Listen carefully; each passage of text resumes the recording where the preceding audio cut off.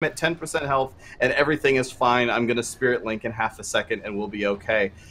So now they are still alive. They are still in this, and Sea-Doo still has the Trinket Link available, but so does Rubcub, as Beanslayer is starting to take a lot of damage, and Method looking like they're looking for their next opportunity to turn this back around.